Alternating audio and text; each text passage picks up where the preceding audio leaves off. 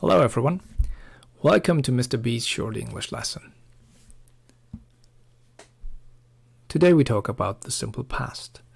The simple past is easy because when you want to make a sentence in the simple past, you only take the verb and add an ed and it's simple past. So when you look at the verb play, you add an ed and you get played, and played is in the simple past. The same when you have walk, it's walked in the simple past, and when you have ask, it's asked in the simple past. So let's look at some examples. They walk home and we talk about friends are sentences in the simple present. And now we want to make these sentences in simple past. So the only thing you do is you add an ed and you have a simple past sentence. They walked home is simple past. The same for the next sentence. You add the ed to talk and you get talked. We talked about friends, simple past. There's one more thing that makes the simple past easy, because when you look at this sentence, she walks home is in simple present, and when you look at the verb walk, you have the third person s there, the he, she, it s. When you make this sentence in simple past, there is only the ed after walk. She walked home. So there is no he, she, it s in the simple past.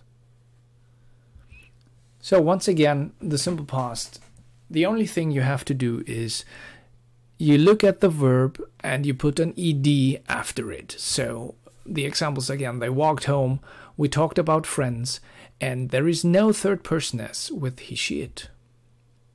However, there are some special forms. So when you look at share and use, you have a silent e in the end. When you have a silent e in the end, you only add ed and you leave the silent e. So when you have share, as you can see, there is no silent e anymore, and you add ed. When you have use, no silent e, ed added is used. The next special form is when you have a y in the end after a consonant. A y in the end after a consonant becomes an I. So when you have carry, the y is gone, you have an I there, and then you add ed to carried.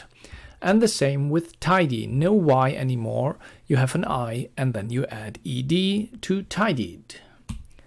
The last special form is when you have a verb like stop. Stop has a consonant in the end, and the consonant is after a vowel, and the vowel is short. So short vowel, consonant in the end, and then you have to double the consonant. So stop is the consonant here, is a p, and when you do this in simple past, this verb in simple past, you have stopped.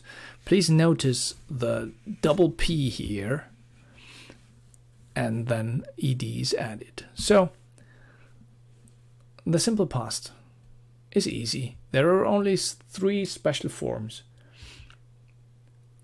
We talk about the but next lesson. Thanks for watching.